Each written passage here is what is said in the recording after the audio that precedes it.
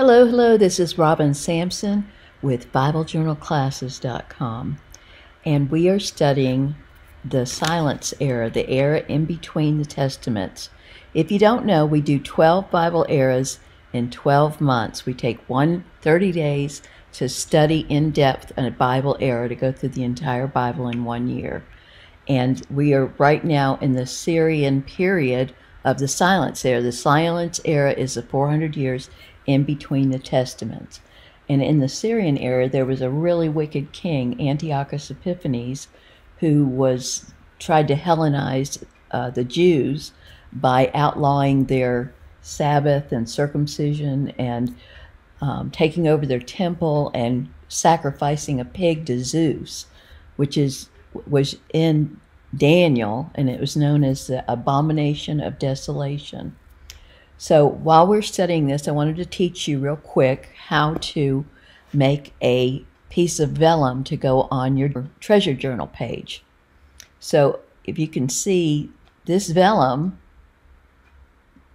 makes a big difference it's just too busy. The backgrounds are too busy to do what we do without something as a frame. And so I've used the vellum with inked edges, and that's what I'm going to teach you how to do. When you finish, it's going to look a little complicated because you have to change a lot of things. But once you do, I'm going to teach you how to save it so you can use it real easily on something else. So I'm just going to go to another page and draw a white rectangle. So I'm working in Photoshop CC, and this should work in Photoshop Elements. So now we have just a white rectangle, which you could use at any time and just bring down the opacity over here on the Layers menu, and it looks like a piece of vellum. But we're going to make it look more like vellum by giving it an inked edge. So we'll leave the opacity for 100% right now and go down to the bottom at the FX, which is the Styles menu on the Layers palette, and choose Inner Shadow. This should be set to multiply 35, distance 4, 3 or 4. The choke,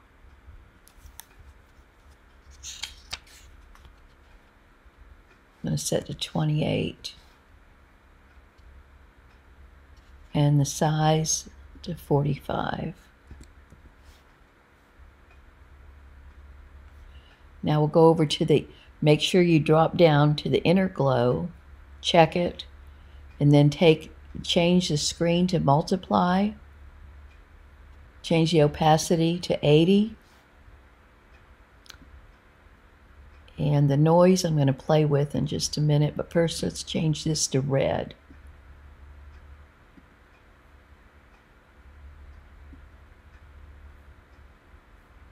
Go back to that inner shadow and change your choke to 9. Go back to inner glow. You're going to bring that noise way up.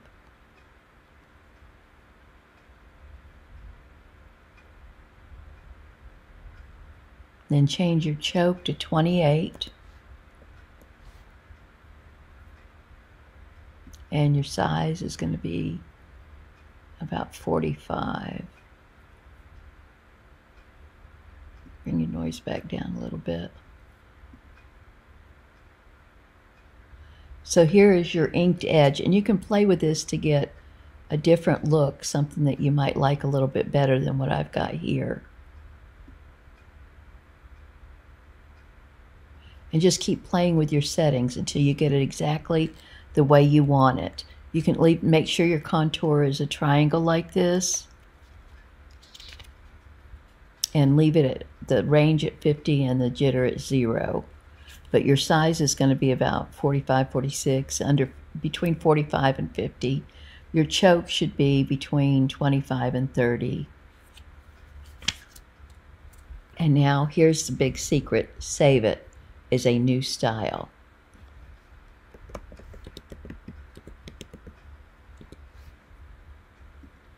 And now that you have that style, you can use it several times. So now we're going to save this by going to Rasterize Layer And now we're going to bring down the opacity. And now we have an inked piece of vellum. Now let me show you something else that you can do. Because you've saved that, I'll just draw an arrow real quick.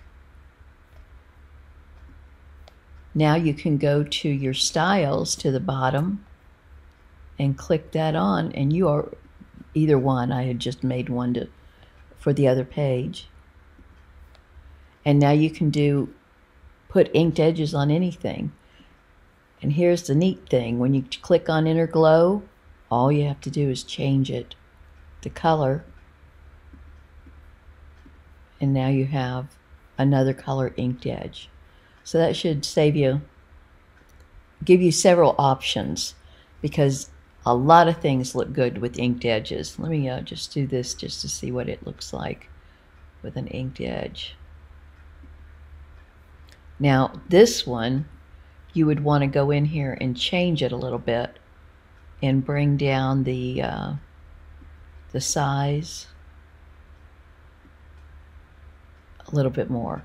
But see how you can ink an edge? Here, let's ink this. Let's go inked edge crazy. Again, these are smaller, so we're going to change the Inner Glow, the size, and the choke. Oh, here's one more. Let's do this one.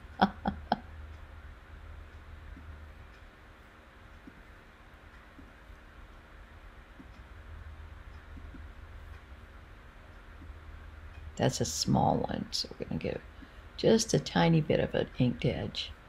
And those of you who work with paper know inked edges make a world of difference. So that's all for now, and I will see you in the Facebook group. Bye-bye.